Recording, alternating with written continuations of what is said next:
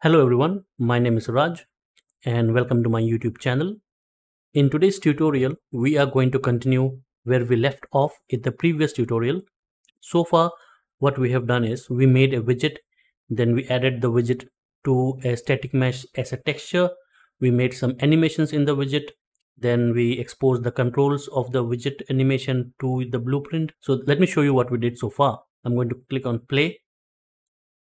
I'm going to select my BP LED screen, and if you have not checked out the previous part, please do check it out because then it will be easier to follow along. I do not explain the same blueprints in this particular tutorial, so if you want to know how I reached this point exactly where I have the screen and the textures, just go and watch my previous videos. So far we have 3 parts, so this is the 4th part. So this is where we left off in the previous tutorial.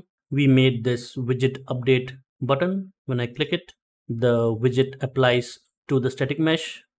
I can play the animation, I can reverse the animation, and also I can change the text.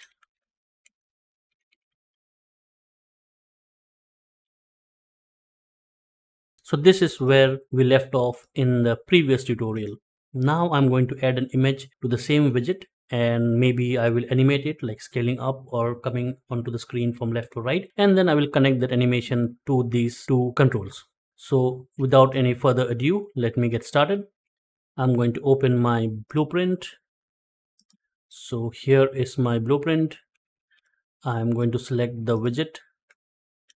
The widget is UMG LED. Find it. This is the widget. So as you can see, in this widget we had animations. Let me just dock it here. So this is the animation that we had created, I think in part 2. So yeah, please do check out part 1, part 2 and part 3. And now we are going to add an image over here, and then we are going to animate it. What I'm going to do first is I'm going to go up to the palette and I'm going to search for image, drag it to the canvas panel.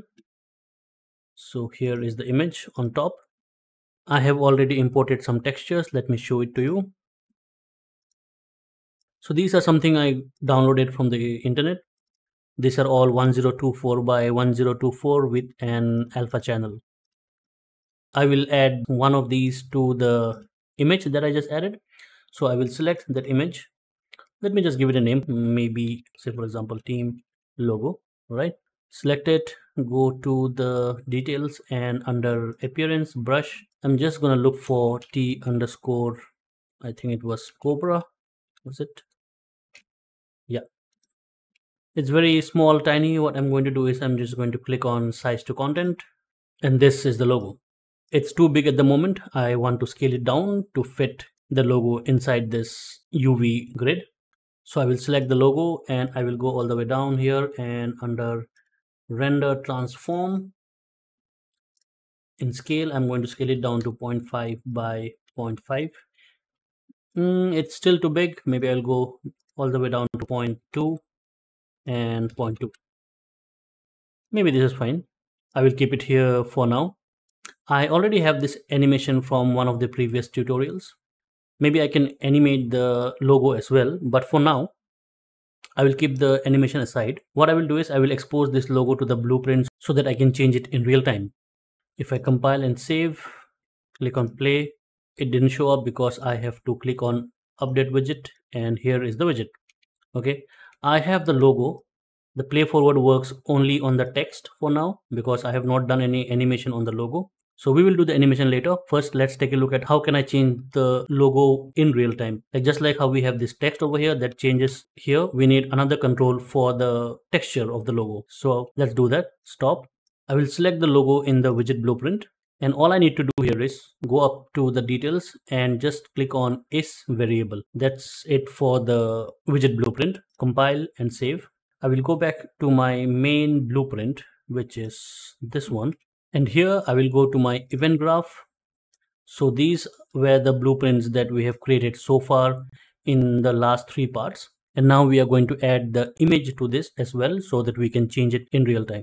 I will go to an empty space here and I will drag my SUMG LED design variable. So this also If you want to know how we created all this blueprint and how we got this variable, you need to check out my previous tutorials. So I will take this, and from here I'm going to drag out a pin, and I'm going to look for, what was it? It was team logo. So drag a pin and search for team. Yeah, get team logo. So here is my team logo. What do I want to do from the team logo? I want to change this texture. It is under brush. So what do I want to do? I want to drag out a pin and search for set brush from texture. And I need to assign a variable to the texture. Like, what do I want to change it with? So I need to drag out a pin and promote it to a variable.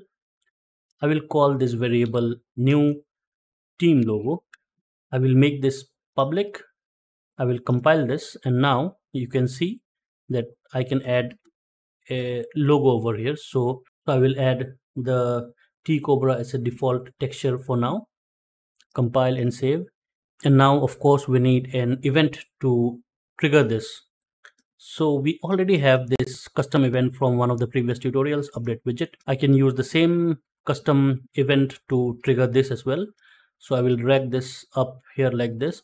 And let me just do one thing. Let me just comment on what each one does. So I will just let me pull it here, and this was to change text. So I will call this text change, and this one is for logo change.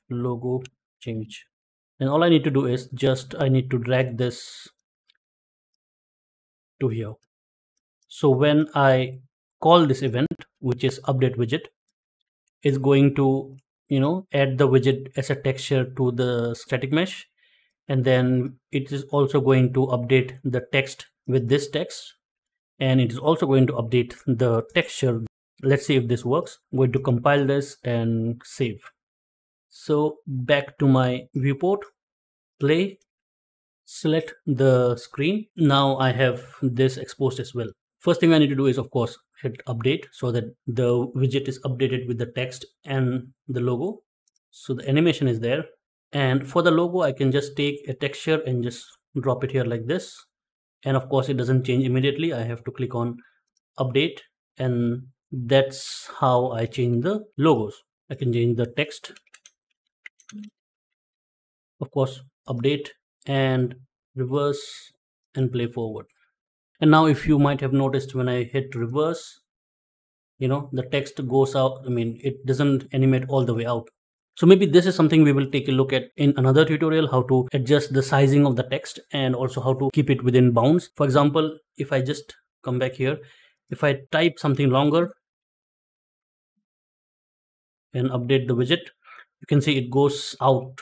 So in the next tutorial, we are going to take a look at how to confine the text within a particular size, so that if the text is longer than that, it doesn't go out of bound. So that is something we will keep for the next tutorial. For now, let's focus on animating the logo. So I will stop this. I will go back to my widget blueprint. Here in the animations tab, I'm going to select my animation. Maybe I want the logo to scale up. So I will select the logo, and I can do one of two things. I can just click on add and put the team logo here like this, or I can just select my logo, and on details I can scroll all the way down to transform and just click on the add keyframe, and it adds here. So now it already has a keyframe on the scale. If I zoom in here, you should see the keyframe. So the value right now of the keyframe is 0.2. I want to scale it up, so maybe at around, maybe here. I will add keyframes for both X and Y scale. I will keep the values as 0.2 here, and at the start I'm going to select both of them and do a 0 and just set keyframe on both. So now I have a nice scale up, right? Maybe I will offset this a little bit. Once the text comes in, that's when I want the logo to appear. So something like this. All right, compile and save. Now I don't need to do any other blueprinting stuff here, because the animation is already being controlled by these two functions, play forward and play reverse. So now if I just click on play here, select the LED, Of course, update the widget first. And now if I play and reverse, it should work. And of course, you can change the logo. You can change the text, update the widget, reverse, play. So yeah, this is how you change the image and how you animate the image.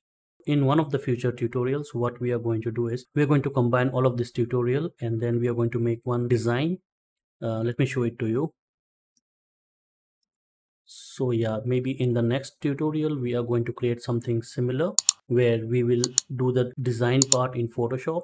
Not exactly design because these are downloaded, so I will show you how to set up the layers in Photoshop and how to export the files from Photoshop to Unreal. We will do the animation, we will expose the images, the text, and also we will control the animations and the text from the remote control web API. So yeah, probably that will be the next one or the next one after that. So please do stay subscribed to my channel, and my name is Raj. Thank you so much for watching. I will see you in the next one.